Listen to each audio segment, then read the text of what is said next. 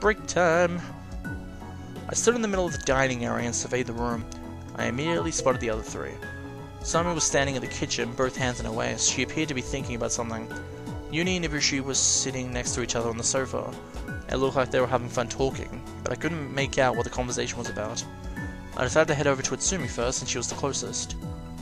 Oh, she's wearing something different. Good morning, Fuyukawa-san. Did you sleep well last night? She turned to face me and she said that. Cool, answer good morning. Good morning. I managed to sleep soundly thanks to you. In fact, I only just got up. Ah, that way of speaking. Could it be Yukidoh? Itsumi noticed immediately I hadn't needed to tell her after all. Yes. Oh, I'm sorry. It's because you were still Fuyukawa Cocoro the last we spoke. A frank answer. She really believed that I had DID. But I think my exchange phenomenon theory is much more likely. Well, nothing will come of it if I try to explain it to her, though. I don't think she'll believe me, but when even I have my own doubts about it, there's no harm in letting her believe I have DID. I tried to steer the conversation in another direction. By the way, it's Somi-san. What are you doing here? It's almost noon, isn't it? So I'm preparing lunch. Preparing? But it looks like you haven't even gotten started yet. It certainly does look like that.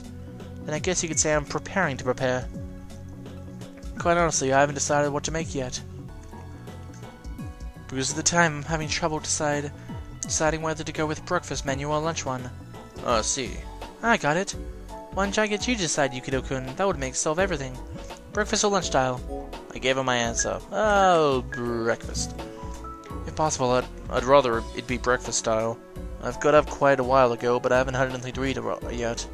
First meal of the day should be something simple after all. Well then, let's see. You're up with toast, bacon and eggs with tuna salad. Yep. How about soup? Would you like some? You probably wouldn't be able to eat that much, right? What kind of soup is it? Pumpkin soup. It's my specialty. Pumpkin soup? As soon as she said that, a chill ran through my body.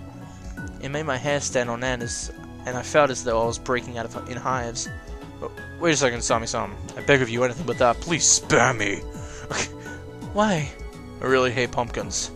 They're all runny and slimy, isn't it disgusting? Even the way they look all rough like a rock, it's hideous. It's rare for someone to dislike pumpkins that much.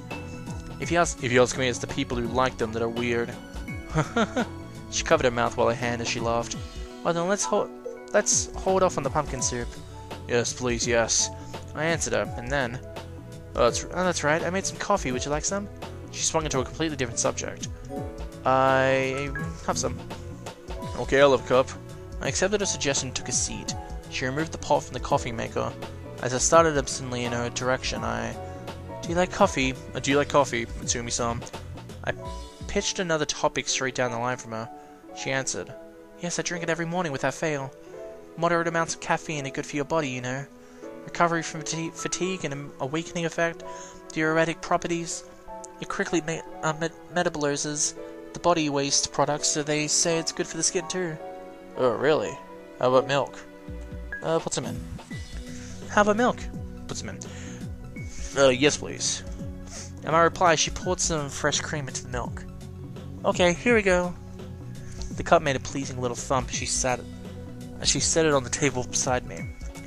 White steam rose from the creamy brown liquid within. I brought the rim of the cup to my lips. It tastes great. With a happy smile spreading across her lips, she...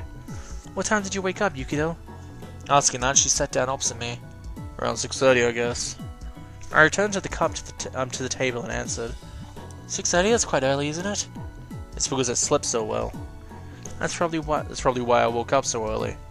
I see, so that's it. The medicine was effective then, wasn't it? Medicine?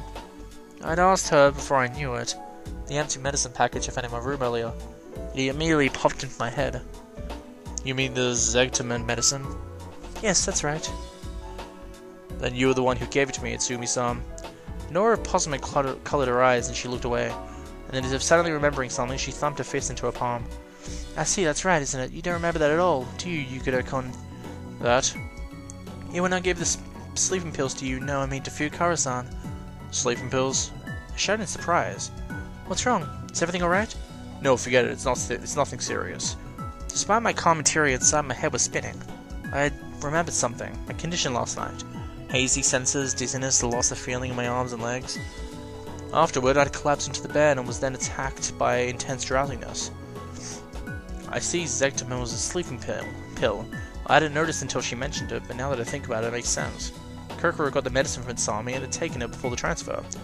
But why? Hey, Tsumi-san, why'd you give it to Cocoro or someone like sleeping pills? What a question. There's only one reason to give someone sleeping pills, isn't there? There is. To allow them to sleep soundly. Why else? Then was it Cocoro who asked for them? She came to you complaining of insomnia? No, I was the one who offered them to her. After all, a lot happened yesterday. That's why I thought you tired, and I thought you could do with a good night's sleep. Well, it's one of the medications often prescribed for those displaying your symptoms, too. As a psychiatrist, I had to consider what medication would be most appropriate for you at the time. And that was Zektamin. And where was Inabushi Kaiko at the time? My thoughts never stopped coming. Even as I pressed her for answers, I lobbed another question at her.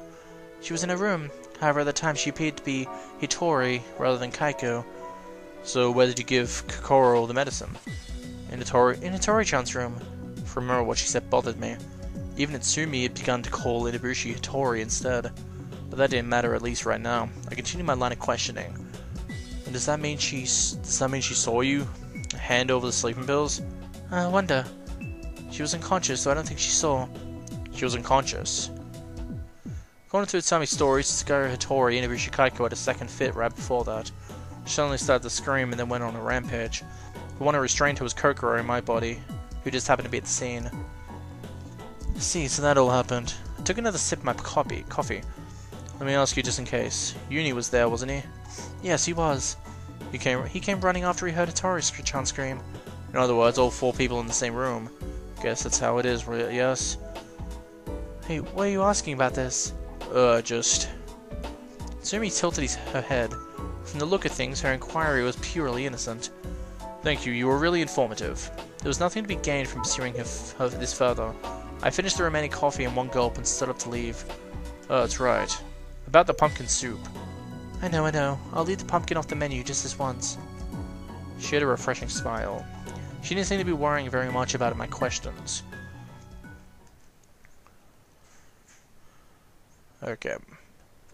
I'm gonna go back and do the other options. So, I'm not Fuyukawa.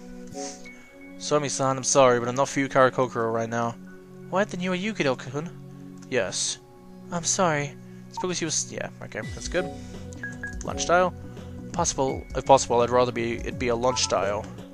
I haven't eaten anything since I woke up, so if I had to choose, I'd like to eat something filling. Something filling? For example, toast, bacon, eggs, and with tuna salad? Doesn't this sound like a typical breakfast menu? Really? But you're fine with anything as long as there's a lot of it, right, Yukidoh-kun? I looked deep into Utsumi's eyes. She sheepishly looked away. What's up with that? You had the menu decided from the start. You found me out. I had, but I wasn't very attached to the decision. I was worried that everyone would complain about it. That's why I thought I'd have you decide. If you'd answered breakfast style, it would have been out of my hands, right? She said with a grin. She seemed really happy. I found myself thinking more about her behavior in the conversation. Is there something you wanted to say? No, not really. I understand. In that case, I'll make some soup just for you, Yukidoh-kun. Pumpkin soup is my specialty, you see. The pumpkin soup? No. Don't have any. No, I'll pass. Why? Moderate amounts of caffeine are good for your body, you know. Recovery from fatigue and awakening effect, diuretic properties. It quickly metabolizes the body's waste products, so they say it's good for the skin too. Really? But I'm a guy, so I'm not particularly concerned with beauty. I see. Then I guess I'll just have some for myself. Saying that, she poured herself some coffee. With a mug in her hand, took a seat in the dining area. I sat down opposite her. What time did you wake up, Yukidoh-kun? She asked after placing her cup to her lips. Around 6:30, I guess.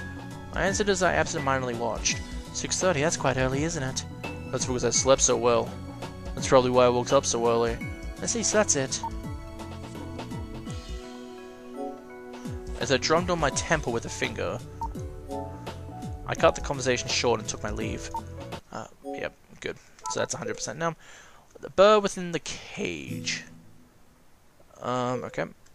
Kikome, the bird within the cage. When, oh when will you come out in the evening, lit by the dawn? The crane and the turtle slipped and fell. Who's that behind you? On my way to the terrace, the song reached my ears. Let's see. Oh, they're doing it oppositely now. Oh, I get it, because remember, Cocoro, they probably took turns. He's wearing something different this time. That's weird. Is that meant to be some kind of hospital gown? Because it has a tag. Hattori-chan! Hattori-chan! Forgot your voice, right? Uni answered cheerfully. Her white hands covered both of her eyes.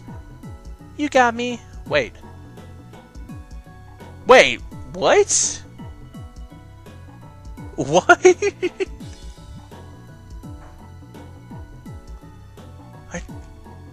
What? She talks?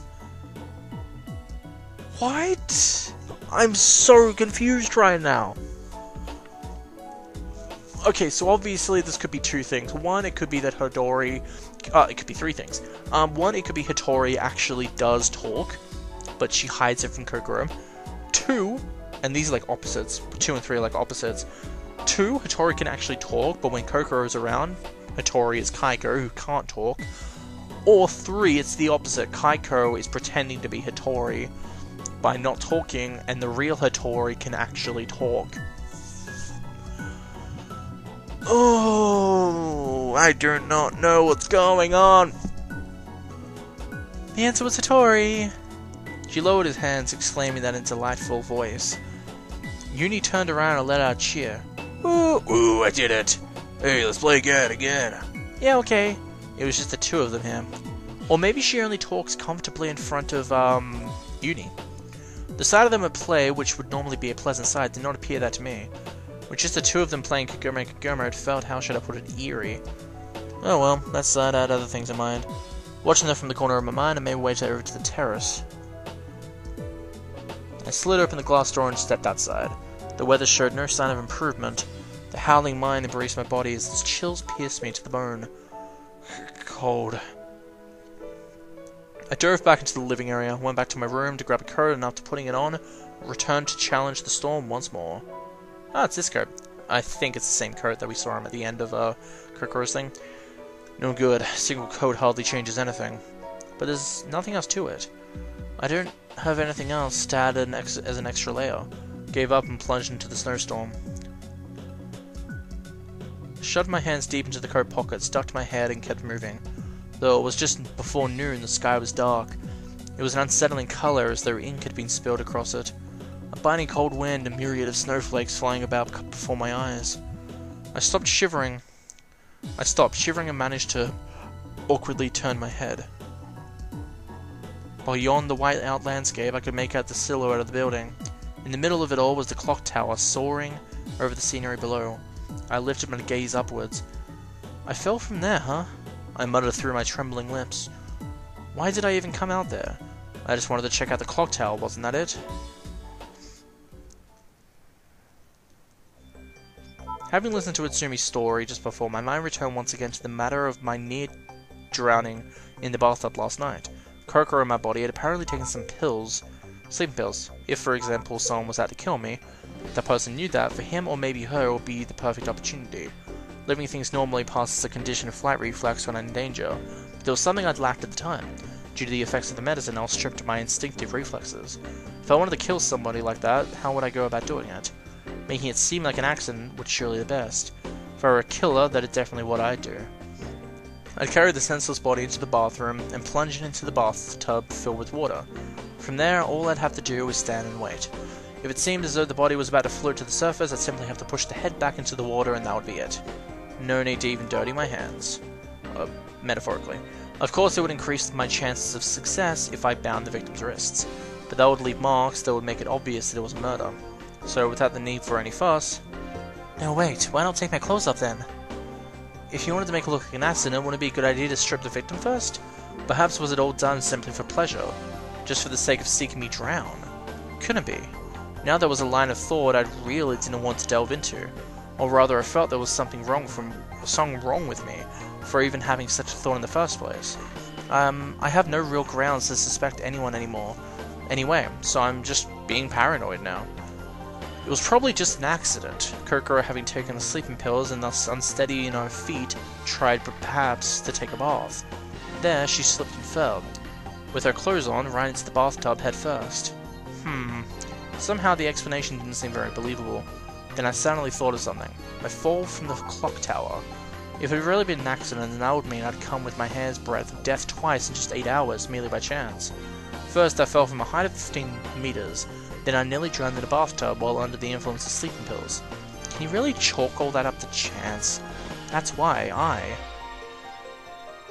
came out here, to look at the clock tower. I thought I might remember something if I could see it, but I recalled nothing. Far from remembering anything, I felt as if I was forgetting more and more. Because of the harsh cold, I couldn't get my head to work right. It's so cold. And yet I couldn't give up. Since I went out to all the trouble of making my way out here, I decided that I might as well explore the surrounding area.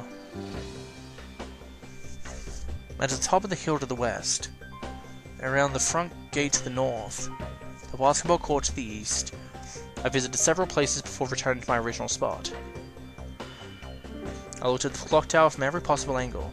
One thing kept bothering me. That clock tower, how do you get up there? There was no stairs outside. Would it be safe to say that they had to be inside? Yet I hadn't found a single entrance leading into the tower from the inside. The clock tower rose from the roof. There's nothing below it, just the excessively spacious living area. Did I really go up there? I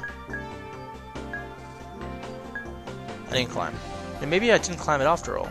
Mitsumi said I fell from the sky together with lightning bolt, but she never said anything about falling from the clock tower. I just ardently imagined that. Yet, oh wait, I thought he meant climb as in he tried climbing up the wall from the outside, not literally climbed up.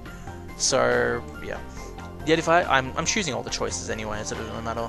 Yet if I had to fall from somewhere, that somewhere would surely have been the clock tower. Right at that moment, the chimes from the clock tower resounded solemnly. The hands pointed upwards. I took my wristwatch out of my pocket right away. The digital display showed the time, 12. The clock tower told the time with not a minute of deviation. A metallic sound that was like the coarse voice of an aged man alerted me at the hour of the hand. The snow danced violently to the sound of the bells as the raging wind stirred it, though what I saw were twinkling and sparkling particles of light, an infinite number of angels dancing and rejoicing at the advent of a great gospel. Ugh! At that instant, a vivid scene revived in my mind. On top of the clock tower, a shadow in the light. The shadow came from behind me and stretched out towards my feet. Who's there? I turned around, saying this as forcefully as I could. There was the faint shadow of a person in front of the door. However, the fierce wind and the dancing snow prevented me from seeing who it was. Even the silhouette was impossible to make through the thick, white curtain of snow. Who is it? I called out once again. The shadow gave no answer. It was slowly moving closer. Feelings of fear and distress began to grow inside me. I was backed up into a corner of the roof by the mysterious shadow as it slowly drew nearer and nearer. The shadow didn't stop. Lightning bolts glittered in the distance like flames. The well-honed blade struck the earth. The silhouette could be made out in the black light. In an instant, I finally figured out what the shadow really was. I saw it. Definitely saw its true form. Right, so I was up on the clock tower. The sound of the bell awoke the memory in me. Nevertheless, I couldn't recall the true form of the shadow that the lightning had illuminated. As though it had been filtered out, that one essential bit of information alone was gone from my head. I don't even know if it was a man or a woman or a child. It felt as if someone had intentionally severed the link of that memory. Damn, I should definitely be able to remember it, but... In my irritation and confusion, I violently kicked the snow on my feet. Meanwhile, the cold wind continued to mercilessly chip away at my core temperature. If I stood here pondering any longer, I'd be risking my life for the third time today. The cold wind was depriving me of common sense. No longer able to stand there, I decided to flee back into the building for now. Okay. I'm gonna go back and choose the other option. I climbed it. I climbed it. That's right, I definitely climbed it. I muttered as though to convince myself of it. And then, after climbing it, what happened then? While still within the labyrinth of my memories and no accident in sight, I followed the path with utmost care. Right at that moment, the chimes from the clock tower resounded. The hands pointed upwards. I took my wristwatch, okay? And yet, I can't remember. So it had been filtered out, the one essential bit of information alone was gone from my head. And there we go. The warm water of the shower, which normally felt so nice, seemed to be burning through my skin. Threw up my clothes and left into the bathroom. It takes time for a cold body to come to grips with such shock, but gradually, by the pain and irritation began to fade, carried down, Away by the pleasant warmth, soothed by the jets of water as they flowed over me, I began to think. Someone had pushed me off the top of the clock tower, so it seemed.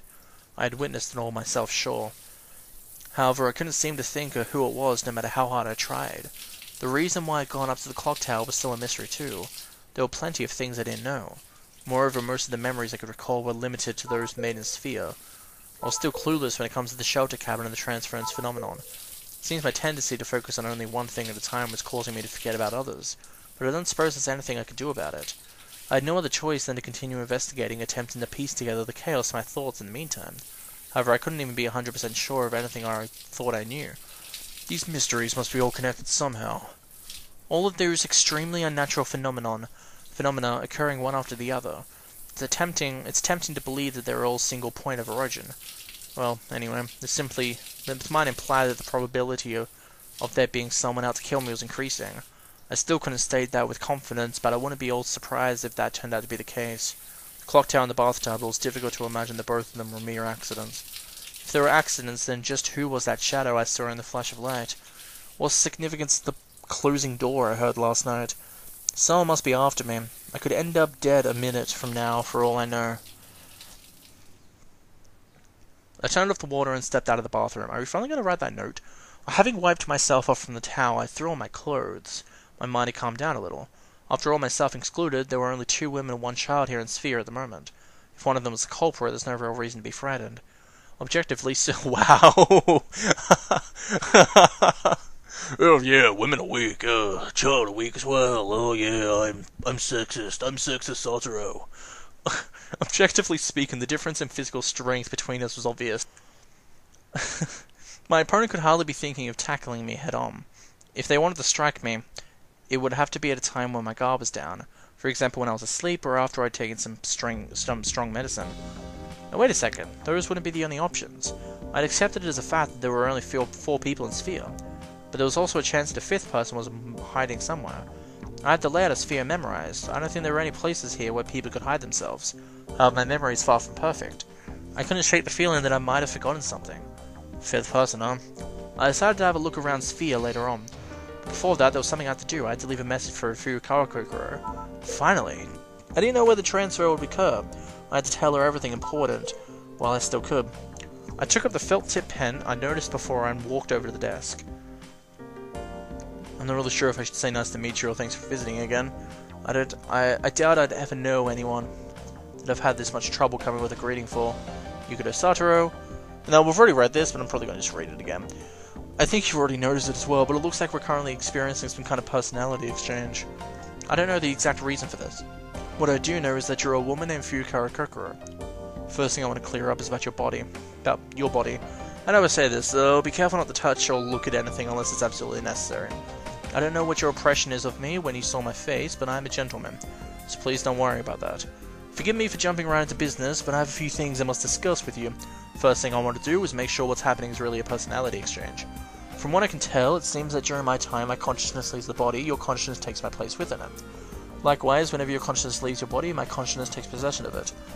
As if we're 2 drivers alternating between 2 different cars. But I don't have any conclusive evidence that this is what's happening.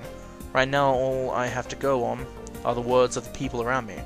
I heard that at SPHIA, my body addressed itself as Fuyukawa Cocoro while I wasn't around. And then at the shelter cabin, Yumogi-san told me that the owner of the body was someone named Fuyukawa Cocoro.